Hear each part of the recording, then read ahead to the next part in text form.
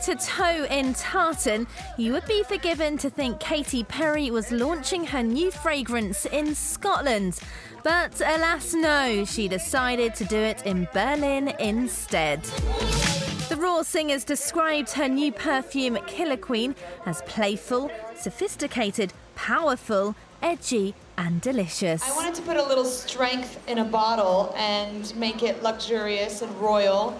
And I designed the bottle as though you kind of picked a jewel, like a ruby, out of the queen's crown. And it feels very luxurious. I have my own crest on the very top.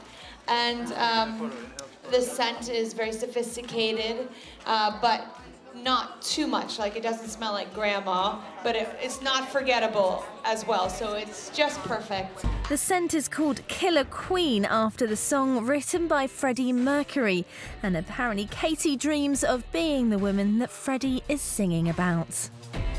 The bottle is shaped like a red ruby and comes on its own golden pedestal, just like where Katy wants to be. Own the throne.